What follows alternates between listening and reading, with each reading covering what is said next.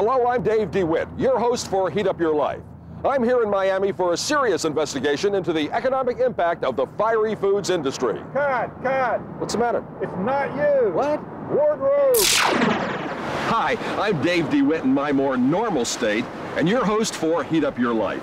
In our second episode, we're going to show you how chili pepper products are made from beginning to end. It all starts with this and ends with this.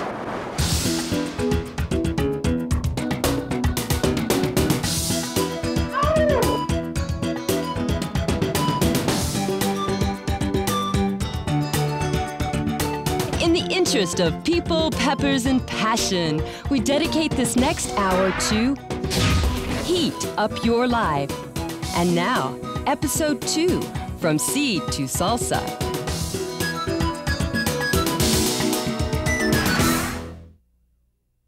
Okay, here we go. We're on a fiery quest.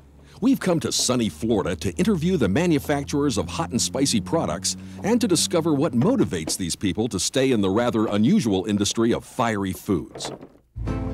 But we have another mission as well. We've heard tales that somewhere in the wilds of Florida, there is a shrine to chili peppers so emotionally moving that adults have fallen to their knees in abject worship. Join us as we search this vast chili-shaped state for the shrine that is the holy grail to chili heads. We'll return to the Florida quest in a moment.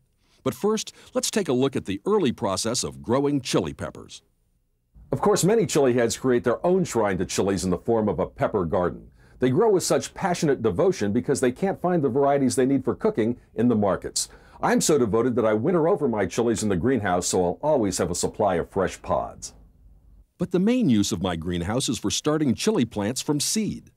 Since most nurseries have limited varieties of chili seedlings for sale, chili head gardeners are forced to buy or trade for exotic seed. In the dead of winter, I search seed catalogs to find new varieties that I'd never grown before.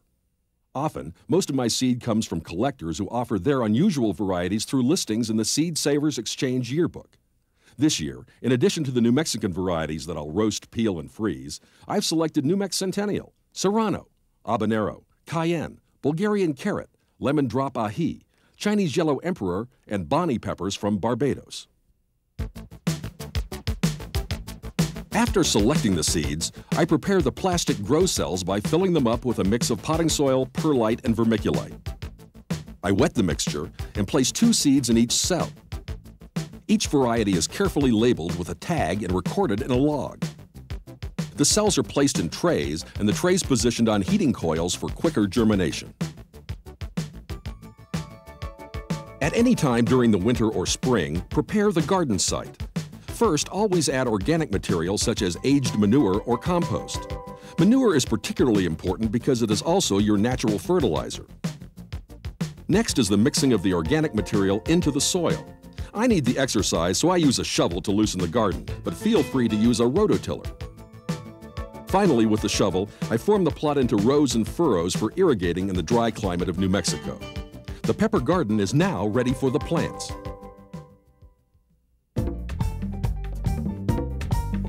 Meanwhile, our search for hot stuff in Florida began in Miami, which is the gateway to the Caribbean. At the busy Miami International Airport, flights land every few minutes from numerous island nations, and some of those flights carry chili peppers, as we found out at PFM International Corporation, a major importer. There we met with CEO Kathy Hawkins, who explained the importing procedure. That's a complicated procedure. The first thing that happens is, of course, the airplane lands. It gets cleared through customs as a whole. Then they bring the cargo over to their facility. And the first thing that has to happen is the peppers have to be checked by the USDA, Plant Protection and Quarantine. And what they're looking for is insects. If they find an insect in your peppers or any produce that you're trying to clear, they'll take that insect and put it in a little jar, send it over to the lab, and the lab will determine whether that insect is a garden variety, common, everyday insect, or whether it's something that's harmful to the U.S. environment. If it's harmful, then 2 things can happen. Depending upon what it is, they'll either make you fumigate your produce, or they'll make you return it to the point of origin, or they'll make you destroy it. And that's all done at your expense.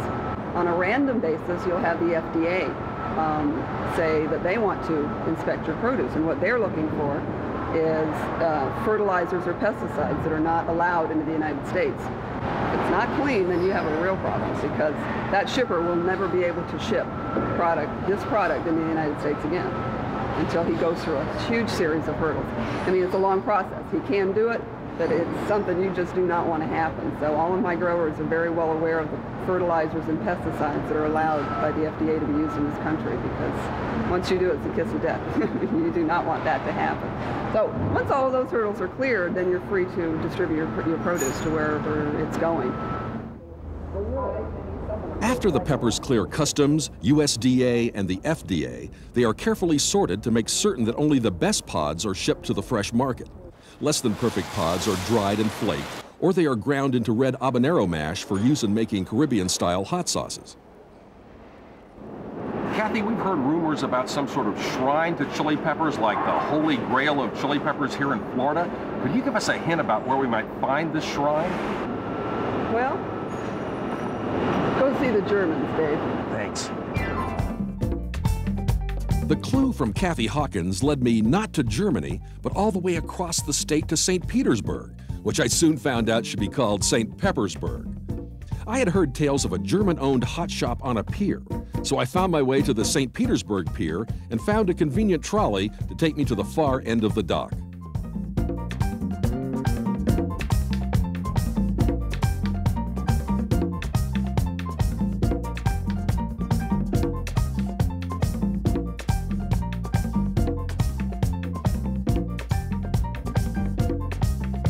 Could a hot shop be the sacred chili shrine? I didn't think so, but I'd have to cross-examine the Germans. Well, I've heard about you folks. I was told to track down the Germans in St. Petersburg, and I think that maybe I have. So tell me about your operation. You came from Germany, I hear. Yes, we did. It was chili in Germany, but not our idea of chili. So we wrote das Chili Pepper Buch, the first comprehensive German book about the subject, but that was not chilly enough, so we moved to Florida. And you're both manufacturers and retailers. We run Suncoast Peppers with its own line of award-winning hot sauces, and Peppers on the Pier, our little shop of horrors. And what is your best-selling hot sauce in this shop? Since 8 out of 10 people ask for the hottest, we have our own hottest non-extract sauce, which is the liquid X, and of course... So that's all natural then? That's all natural. That's only habanero peppers and fresh ginger root, and the pungency of the ginger adds to the heat. And of course the extract sauces, as you can see up there, the Widow, Dave's Insanity. These are the extract sauces that always sell real well. Since you're here in Florida, maybe you know something about what I've been hearing about a shrine to chili peppers or something like this here in Florida? I think the best bet down here would be if you saw the Barbarossa gourmet place. They make hot sauce, they make all kinds of fiery foods. So can you take me to this Barbarossa place? Absolutely. Okay, well, I'll follow you. A Barbarossa turned out to be the manufacturing company of the husband and wife team of Bob and Rosa, sometimes called Cindy, Martin. Things were getting very confusing on the trail of the chili shrine. I caught them in Clearwater in the act of hand-labeling some bottles of Florida Heat hot sauce. Now, is this one of these super hot sauces I've been hearing so much about? No, sir. This is one that's made with Florida produce. It has a sunshine full of flavor. Aha! So it's not going to kill me if I try some of this? No, sir. Well, you know, I've been sent here to ask you a very important question. I've been hearing all these rumors about some sort of a chili shrine here in Florida, but I have no idea where it is. Can you give me a hint? Well, you know, I've heard about it, but I tell you who you can go see. Who's that? Ruskin Rednecks. The Rednecks? Well, we'll just go see the Rednecks. But first, back to Albuquerque and my pepper garden. The next step in the garden, after the final frost of the spring, is to transplant the seedlings into the garden plot. I dig small holes in the garden, spacing the seedlings about 1.5 feet apart. Then the seedlings are placed in the hole, tagged with their code number, and watered thoroughly. Then I mulch the seedlings with newspaper weighted down with soil to keep it in place. Other pepper gardeners mulch with plastic film or grass clippings. My home garden practices are quite a bit different from commercial chili growers, at least in scale. And there's no better place to see mass transplanting than at the famous McElhenney Farm at Avery Island, Louisiana, home of the renowned Tabasco sauce. Here the Tabasco peppers are being placed in fields where they've been grown, rotating with other crops for more than 125 years by the McElhenney Company. But the purpose of transplanting these seedlings is not specifically to make Tabasco sauce. The pods will furnish pure seed for the McElhenney growing operations in Central and South America. There, the Tabasco peppers will be harvested, made into mash, and returned to Avery Island for the final processing into the famous sauce. During the summer months, approximately 125,000 acres of peppers of all varieties are grown by farmers in the United States. While we don't know the acreage for home gardeners, they face the same challenges. In order to survive, chilies have a few basic wants and needs. Watering. Regular and measured watering is best, and remember that overwatering can lead to fungal diseases on the roots. Fertilizing. If you use manure in the plot, as we suggested earlier, it is unlikely that chilies will need further fertilization. Weeding. Even with mulch, those evil weeds will somehow find a way to grow. Always pull them immediately. Never use herbicides. Pest control. Use organic techniques when possible, like netting over the chilies to keep off pests. Hot pepper wax containing capsaicin is a natural insecticide for aphids and whitefly. So, barring a hailstorm, extremely high winds, a virus infection, or chili-loving rabbits, your plants should look like these.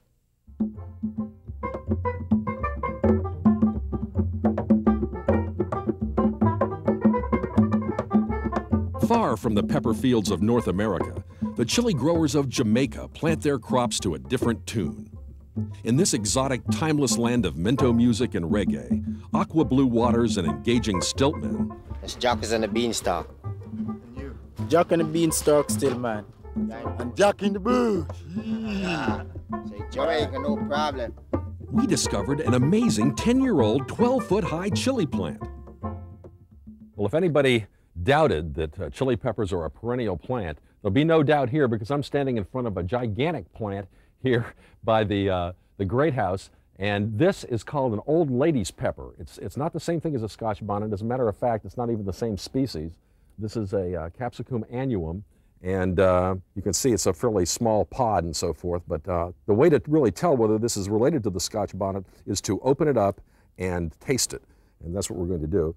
No, it does not have the Scotch bonnet aroma at all. It's a completely different aroma, and let's see what it tastes like. It's hot, but it's not as flavorful as a Scotch bonnet. An old lady's pepper is what they call that. No offense. The Scotch bonnet, the same species as the recently popular habanero, is the chili of choice in Jamaica and much of the Caribbean. However, as our guide David Brown pointed out, there are many different Jamaican chilies. We call these kitchen peppers. Okay. And right away you can see it's growing near the kitchen. Right. All right. Makes and sense. The reason why they call it kitchen pepper is that it will go elsewhere in the garden, but it will never bear and do as well as near the kitchen. And in most cases, you didn't plant it, it just grew up by itself. So our old folks feel that it's a smoke from the wood fire, because in those days, most people cook with wood fire. Right. And they claim it's the smoke from the kitchen that makes it do so well. And so you push your hand right through the kitchen window and pick a pepper when you're cooking. How handy, that's great. Kitchen pepper.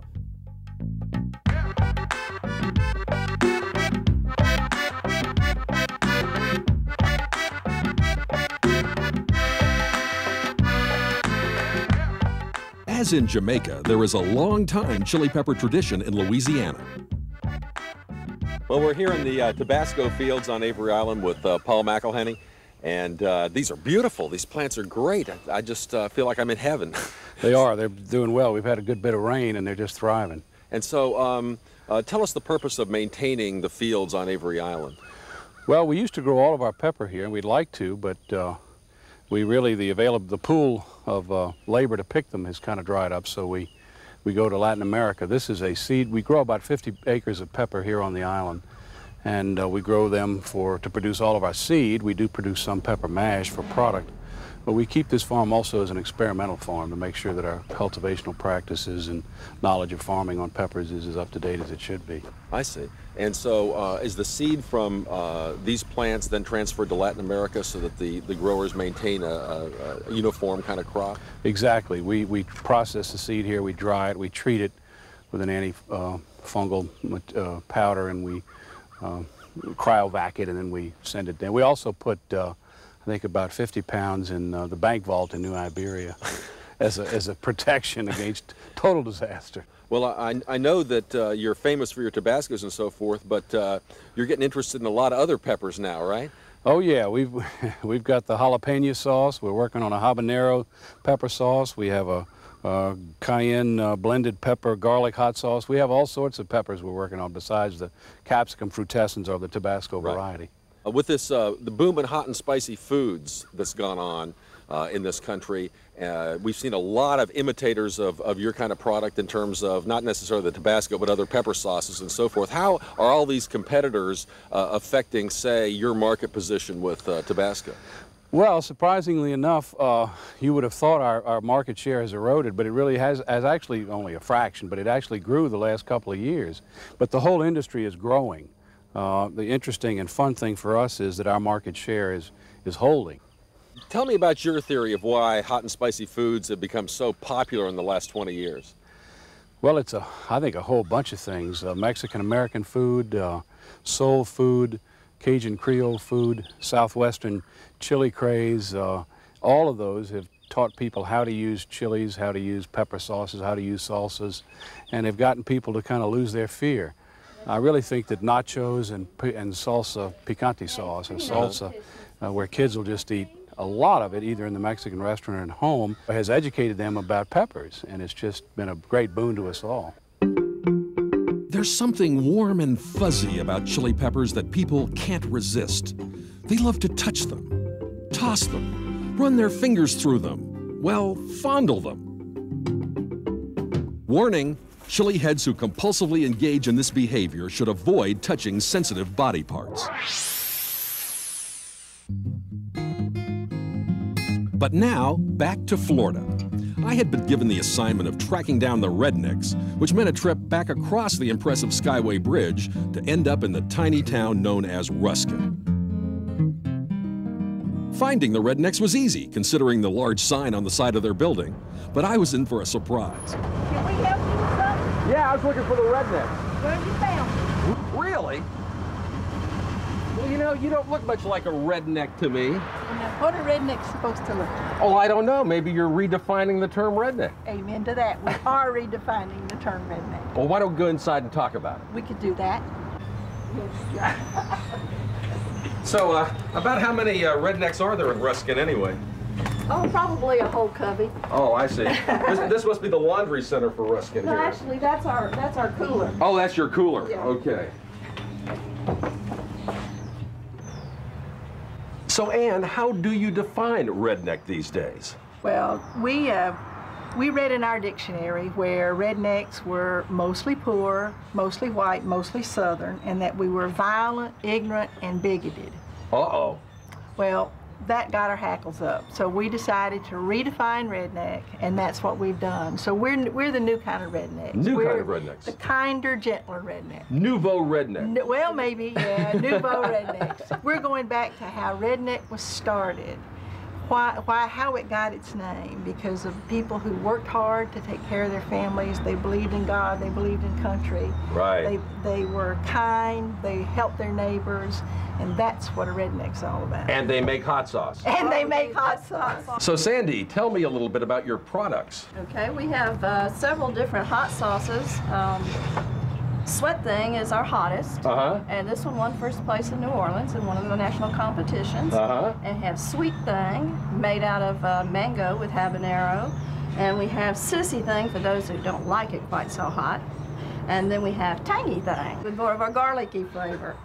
Dave, when we redefine the term redneck, we also are the international headquarters for the American Redneck Society. Oh, I see. So when we heard you were coming, we wanted to make you an honorary member of the American Redneck Society. I'm touched and honored. Well, we're happy to have you, but there's some obligation that comes with it. Here is your certificate of membership. Oh. Here's your certificate of membership. All right. Welcome to the American Redneck Society. Now, here is a copy of your Redneck Creed. Oh, I see. Now, in order to be a member of the American Redneck Society, you have to promise a couple of things. So if you raise your hand, please. Okay. You promise by all that's holy.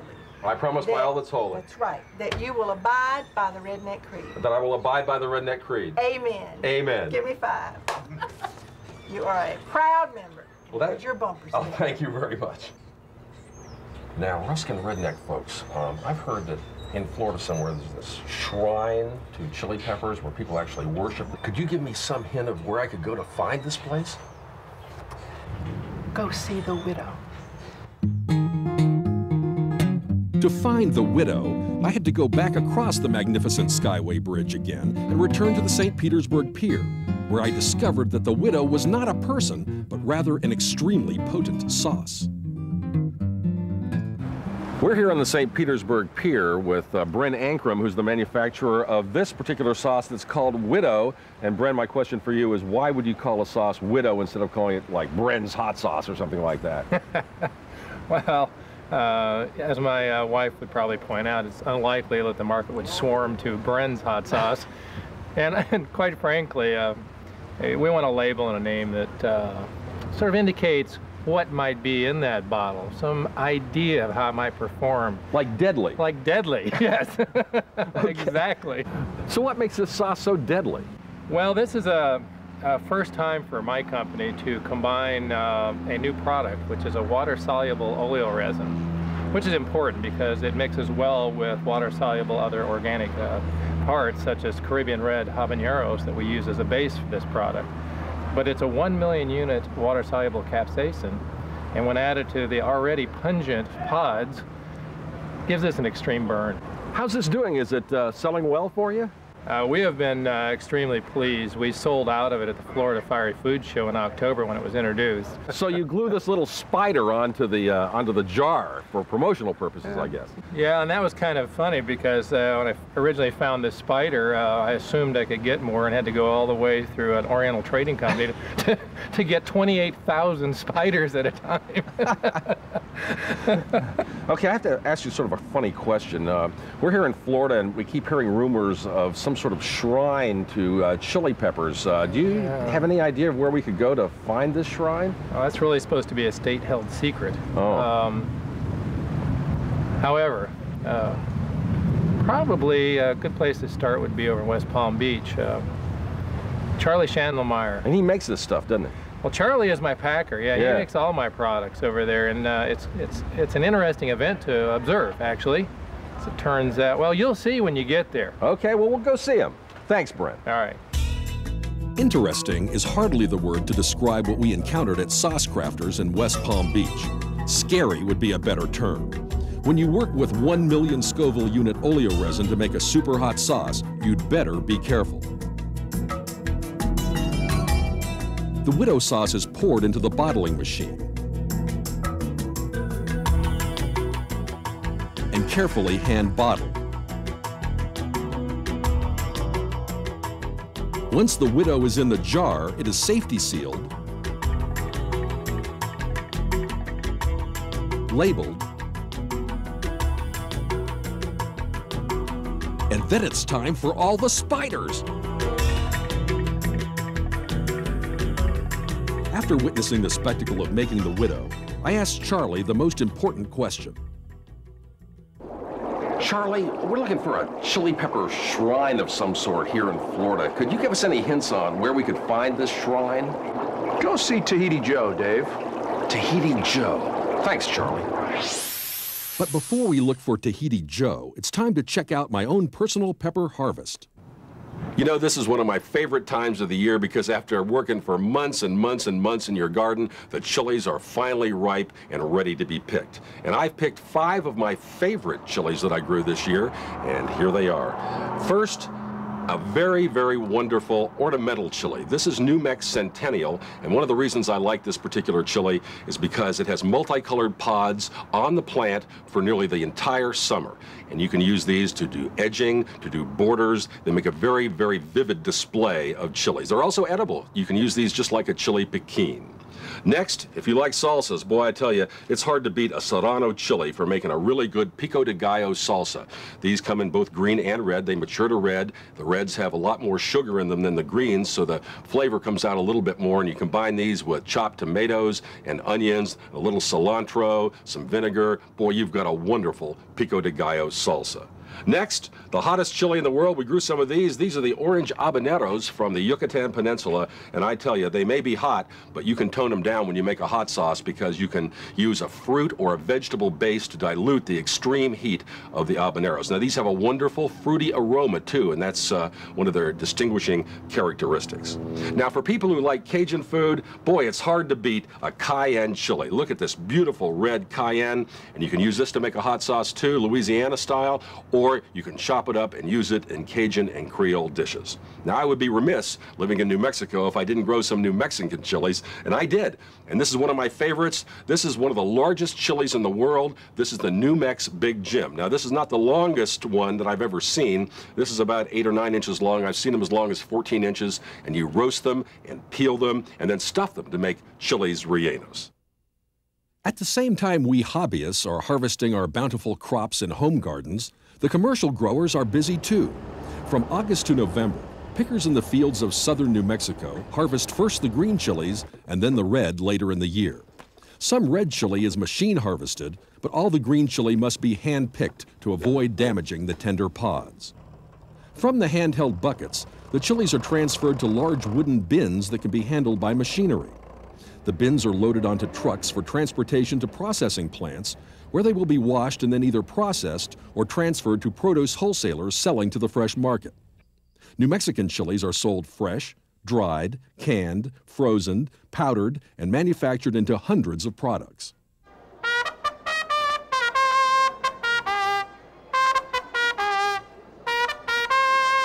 More than 1,000 miles south of New Mexico, it seems like it's always chili harvest time at La Merced, the huge open-air mercado in Mexico City. We explored the market with chili expert Jose Marmolejo. And oh, look, we have some red jalapenos, but I understand they're not really called jalapenos in Mexico City, right?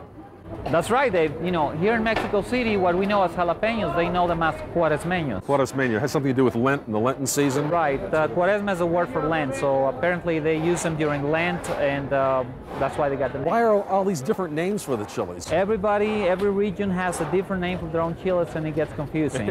And these are called chiles de árbol because they grow tall like a tree, hence the name árbol. That's correct. And right over here we have some green versions of the same chiles de árbol, right? Yes, it is. It is very rare to find chile de árbol in the green and in the red mature form. We only know them in the United States in the dried form. And look down here, look at the size of these cuaresmeños, I guess, right. Or jalapenos. Some of them nearly 4 inches long. That's yes. Remarkable. La Merced Market has an absolute wealth of chilies with dozens of varieties from every region in Mexico at very reasonable prices.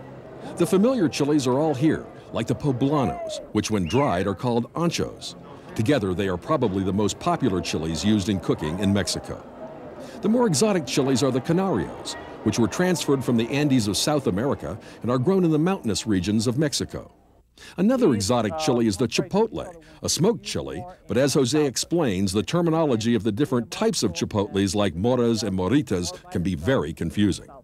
All smoked chiles are chipotles, chili being chili and pocle being smoked. So all moras, moritas are all chipotles. The difference is some are serranos, some are jalapenos, some come from Veracruz, some come from Puebla, some come from Chiapas. Therefore, they got different varieties of chili and a different wood to smoke them. That's why we have all this spectrum of aromas. Okay, let's smell one here.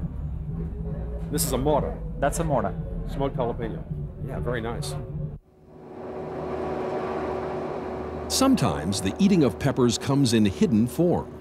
This is Resolex, the paprika oleoresin extraction facility in Radium Springs, New Mexico. Here the oleoresin, the oil containing red pigment, is extracted from the non-pungent paprika. First, locally grown pods are crushed and the seeds separated out for later planting. The crushed pods are pelletized, and the pellets are transferred to the tower, where they are treated with the solvent hexane, which dissolves out the oils. To make a complicated story short, the hexane is evaporated off for future use, and the spent paprika pellets are loaded up and sold as cattle feed. The resulting oil is transferred from the tower to the packaging room, while samples are analyzed in the Resolex laboratory to make sure it meets customers' specifications. We spoke with Resolex owner Lou Bayad. Tell me about some of the uses of this oleoresin paprika that you produce here. People use it all the time. They're not aware of it because it's a very subtle thing, but it's used in pepperoni, a lot of meat products like bologna, sausage, is animal feed for poultry, for seasonings and salad dressings, soups, mayonnaise, a whole broad range. Does it add any flavor to these products or just color? It's practically all for coloring. The flavor is so diluted that it's almost non-detectable. What would these meats look like without the oleoresin paprika? They wouldn't be very palatable. They'd look pale and gray and very unpleasant, especially the bologna. Is oleoresin paprika the #1 food coloring now?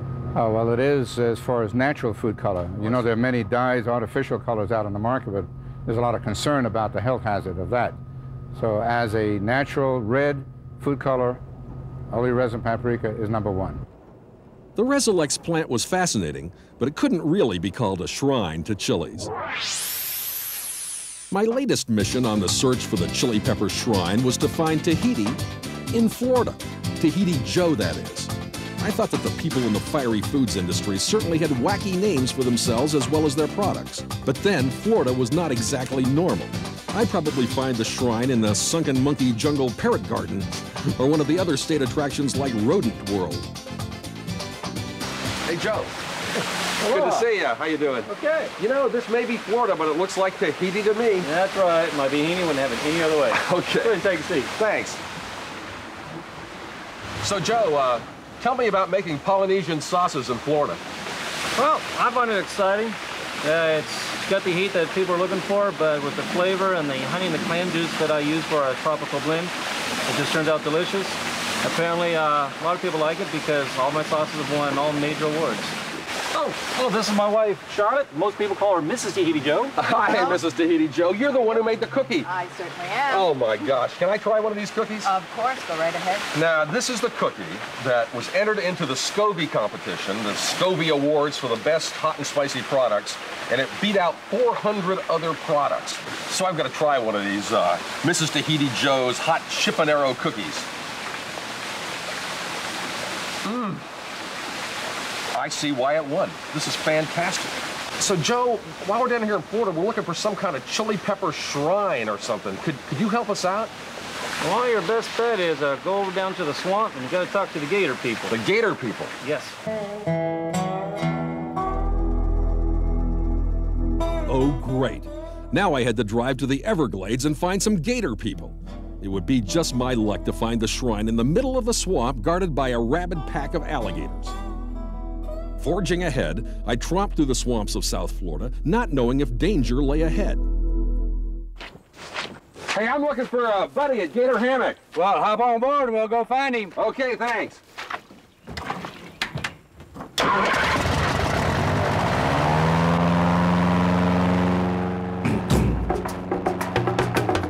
Fortunately, I ran into Jimmy, an expert airboat captain who vowed to deliver me safely to my remote destination.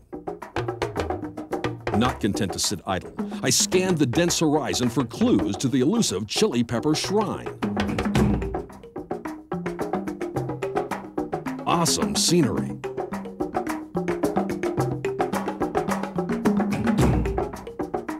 And nervous neighbors. We soon reached my destination, Gator Hammock, where Buddy Taylor awaits my arrival. Perhaps the quest for the chili shrine will end here in the swamp. Are you Buddy? Yeah, I am. Good to meet you. I'm Dave DeWitt. Oh, hi. I've been looking all over the swamps for you. They said to go to the gator hammock place, and I was just wondering, how do you get the gators up in the hammocks? Oh, man, it ain't that kind of a hammock. The gator hammock is a name just put together with the gators, and the hammock is a group of trees, we call it down here in the South. Sort of like a rise in the swamp. Exactly. And you named your sauce that, right? I did. And what about your sauce here, this gator sauce? Does this have any gator parts in it? Nah, there's no gator, no gators. That's just in the name. That's just our good old logo. We're gator fans, and there's gators where I live, so that's kind of where the gator hammock come from. I got to tell you, buddy, I've been told that there's a shrine to chili peppers somewhere here in Florida, and I was sent to you to try to help me find it. Got any ideas? Oh, yeah, you got to go to Key West. Key West. Where in Key West? Just go to Key West. Just go to Key West and I'll find it. You'll find it. You cannot miss it. Okay, well, thanks a lot. But before making the journey to Key West, we took some side trips to learn about other methods of processing chilies. The state of Oaxaca has the largest number of rare and unusual cultivated chilies in the country. More than 60 varieties are grown only in Oaxaca and nowhere else in Mexico.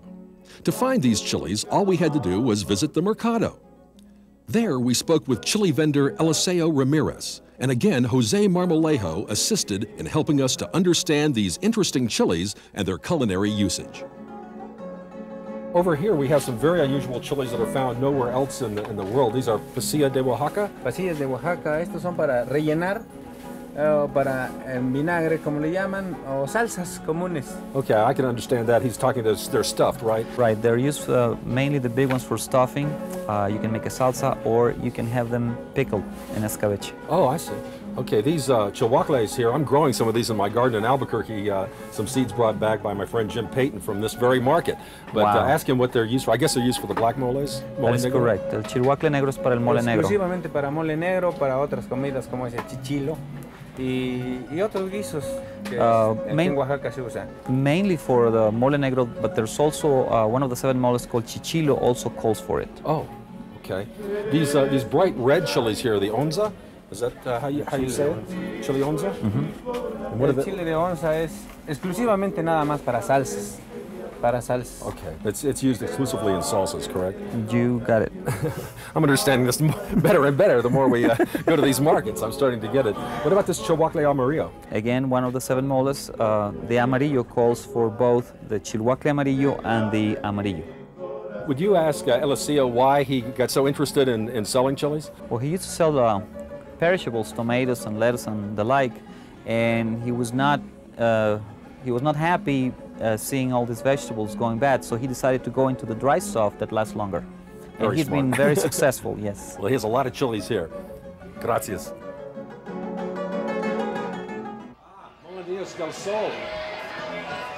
At the market in Oaxaca, you can have your mole paste custom ground.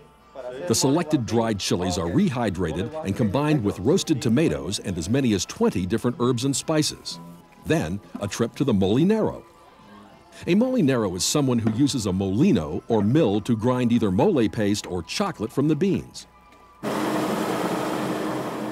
The ingredients are placed in the top of the molino and ground to the desired consistency. In some markets, thicker, slightly dehydrated mole pastes are packaged and sold.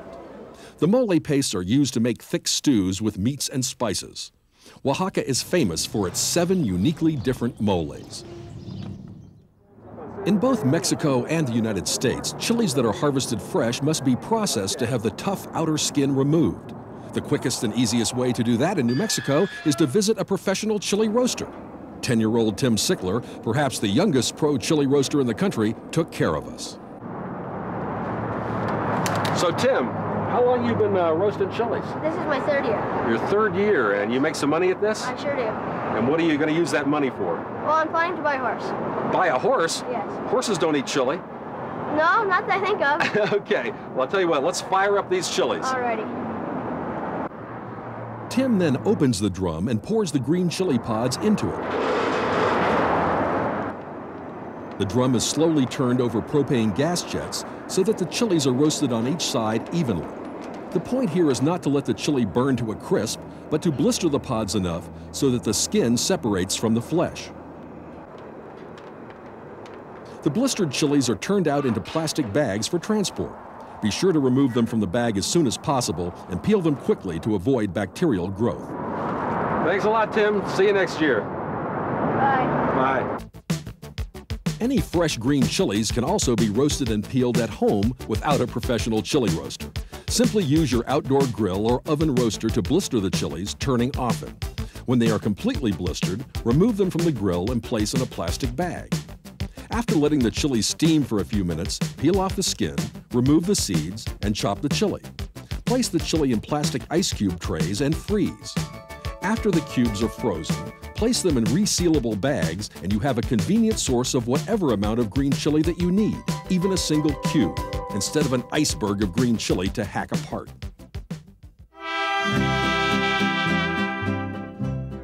Before the days of freezers, green chili was preserved differently.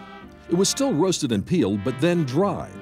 Here at the Romero Farm in Ancon, north of Espanola in northern New Mexico, the traditional methods are still used to make what is called chili pasado, or chili of the past. The green chili grown on the farm is expected to last for a year, so hundreds of pounds must be processed.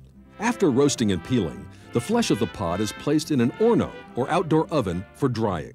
Another method is to dry the chili on screens in the warm fall sun. After drying, the chili pasado can be stored in a glass jar indefinitely. But most people dry their chili in the red form, and across New Mexico they do it in many innovative ways. Some, like the Chili Express here in Hatch, dry it on their roof. This farmer conveniently leaves his red chili harvest in these flatbed trailers. Others fashion drying racks from all kinds of materials, like this one made from PVC pipe. A more traditional way to preserve red chilies is simply to tie them into strings or ristras. Originally, the pods would be pulled off the ristras as needed in the kitchen, but these days the ristras are as much of a house decoration as a culinary supply. We dropped in on the Ristraman in Mesilla in southern New Mexico. When there's chili drying on their roof, you know the place is authentic. Owner Chris Alexander told us about his fiery enterprise. How many acres do you have in this field? Well, right here we have 6 acres of chili with all different varieties planted in here that we use to string our ristras with. I see. This is like right in downtown Mesilla. This is right in the historical core of Old Mesilla. This is the last agricultural field that's in the historical core of Mesilla. Amazing. So Chris, this is your crew here making ristras. Why don't you sort of describe to us how they're doing it?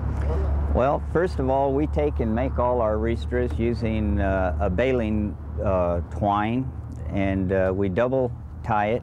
We add 3 pieces of chili in between 2 lines and position the chili so that it'll be in its proper laying position.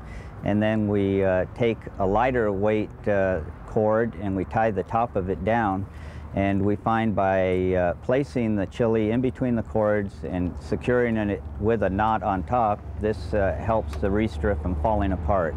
How long does it take somebody to make one of these ristras, say that's 4 feet long? A 4-foot ristra takes approximately 20 minutes to build or to string, and it's rather tedious type of work, but it's got its benefits in the way that we're able to create a ristra to reflect the different colors.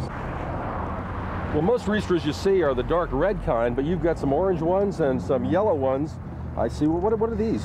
That's a sunrise chili. That's a new type of pepper, and it's very popular in the different ristras that we make. It dries to a translucent gold tone. Oh. And this has been on the market probably 2 years, and so we're one of the very first to have this in this type of a ristra. Chris told us that he was so busy making ristras that he had never tracked how many he sold each year, but it was a lot. He said that he was particularly proud of his chili ristra operation in Mesilla because it preserved his own heritage. Our family heritage dates back to 8 generations, approximately 400 years in Old Mesilla. And my mother's family were some of the very first to ever inhabit this area, along with the conquistadors when they came into the country. Well, my family heritage in New Mexico only goes back 25 years, but they've been hot ones. You know, making chili powders is a pretty simple procedure. What you need is a spice mill like this one, or a coffee grinder dedicated to chilies, or you're going to have some pretty hot coffee. And of course, you need chilies. Virtually any variety of chili can be used as long as it's dry enough and will snap like this. That'll make a good powder. Now, if the chili is pliable like this ancho, just put it in a 200-degree oven until it does snap like this, and you'll make great powders. Now, of course, when you make these powders, you're going to be creating chili fumes. And the fumes can cause you to sneeze incessantly. I once sneezed 50 times in a row, so I like to use a little protection.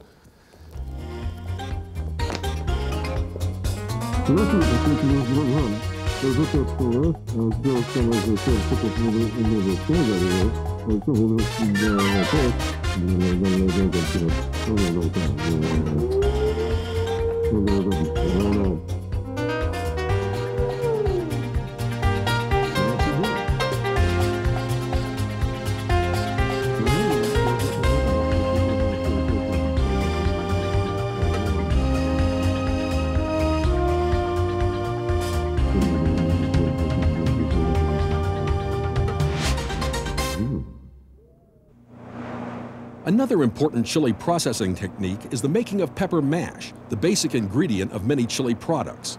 Fresh cayenne chilies arrive at the Cervantes Enterprises plant in Vado, New Mexico. The pods are shoveled out of trucks and onto conveyor belts where workers sort them and remove any damaged ones. The pods are then washed to remove debris and dirt from the harvesting operation. They are transferred to a hammer mill where they are ground into a thick liquid. This is the mash. Salt is added as a preservative and the mash is pumped into storage tanks. New Mexico cayenne mash is then transferred by tanker truck to Louisiana, where it is further processed into the famous Louisiana hot sauce.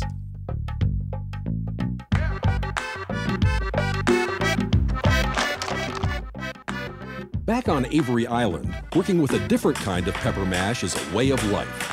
And the method used for Tabasco mash is basically the same one invented by Paul McElhenney's great-grandfather, Edmund. Okay, Paul, what's going on here? This is the aged pepper mash. We check this for color and aroma.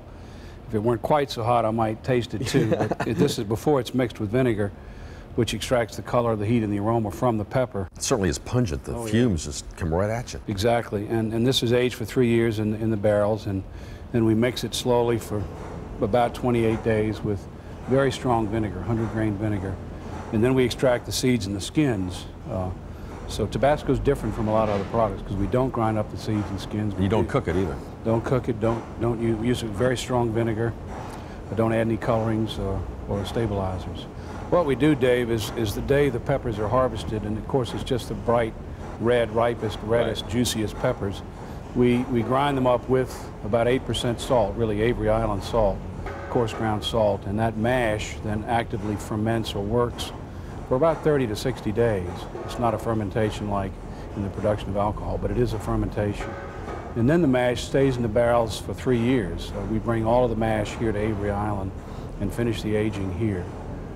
Then after the aging, we clean off the oxidized mash from the top, we drain off the brine, and we inspect each barrel, and then we slowly mix the aged mash with 100-grain vinegar. So tell me how you manufacture the Tabasco sauce. Well, we take the aged, drained, inspected mash, which is what this is here.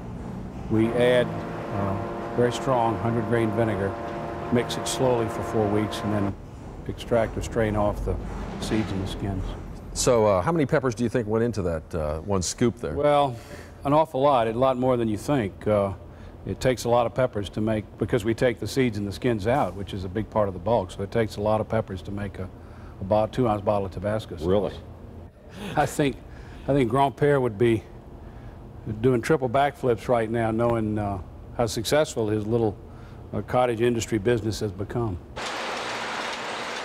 Brand name is probably one of the most famous brand names all over the world, like Coca-Cola, Ford, Xerox.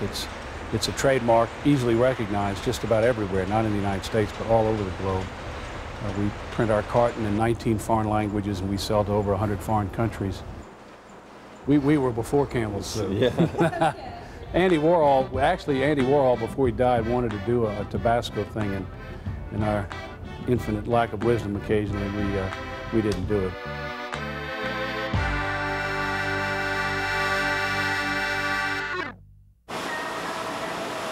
Pace Picante sauce, the best-selling salsa in the United States and possibly the world, has been manufactured since the 1950s. Now owned by Campbell Soup, Pace is the largest corporate user of jalapenos and has helped to introduce many Americans to the joys of eating hot and spicy foods. The fiery foods industry continues to grow at more than 10% a year. In the United States, estimated salsa sales in the year 2000 are $1 billion. Estimated hot sauce sales are $250 million. Total estimated sales in the fiery foods industry for both food and non-food products are $2.5 billion.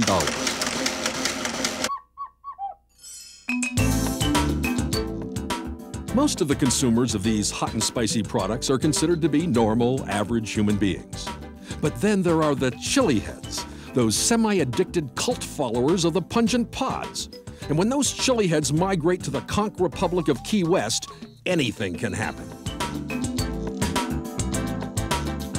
It was totally appropriate that a chili pepper shrine would be found in Key West, the wackiest city in America. Perhaps the parrot heads would all turn into chili heads. After I arrived in Key West and found a place to stay, I began to search in earnest for the chili pepper shrine. It wasn't with the parrot heads. I looked high.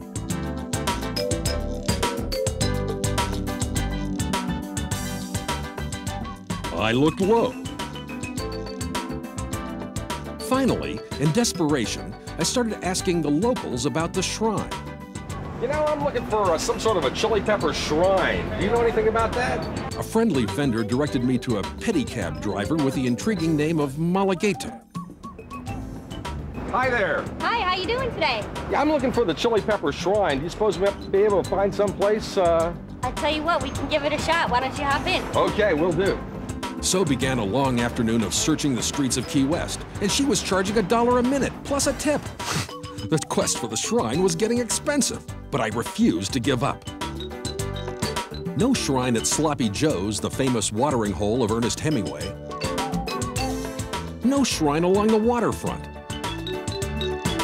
But then Malagueta told me that her channeler had just informed her telepathically that she should take me to the mall.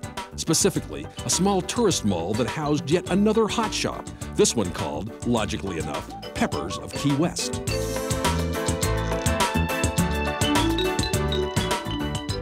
We're here at Peppers of Key West with Mike Fatica. And Mike, you know, I like this chili pepper paraphernalia because I'm wearing a chili pepper shirt, but what is all this stuff? Well, we have chili pepper ashtray, lotion dispenser, salt and pepper shakers. They have an S and a P, so you don't get confused. Okay. Cocktail glass. Everybody needs that. Sure, we you love drink your cocktails scotch here. in that, right? We love cocktails here in Key West. Salsa bowl or chili bowl. Okay, that's a good thing. I see you have some swizzle sticks here. We have some swizzle sticks. Oh, that's handsome. We have little pencils. Chili pepper pencils. Everybody needs that. Absolutely. And you have the chili pepper lights down here. I see the chili pepper napkin holder. All this chili pepper paraphernalia. Even a clock. We have chili a clock. pepper clock for all these chili heads who love the hot sauces that you have in your shop. Now, I've got to tell you that I was sent down here on a mission to find the chili pepper shrine. I've searched all over Florida. I was sent to Key West. You've got to help me. You've got to find the chili pepper shrine. Dave, that's not going to be a problem. You came to the right place. Why don't you meet me at 12 o'clock at the Hog's Breath Saloon? I arrived at the Hog's Breath Saloon at high noon with high expectations. I surveyed the crowd and everything seemed normal enough. No shrine in sight. Hey, look! Wow!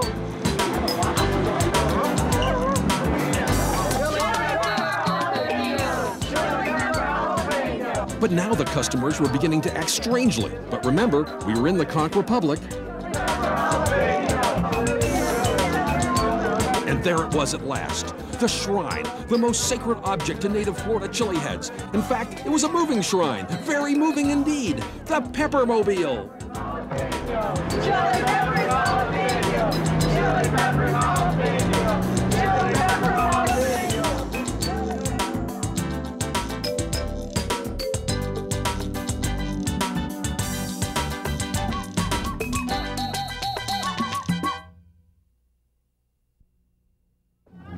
Well, we found the shrine to chilies, the holy grail of chili heads, and it turns out to be a Honda. We've also traced the trail of chilies from seed to salsa. I'm Dave DeWitt, bidding you a fond farewell from wacky Key West.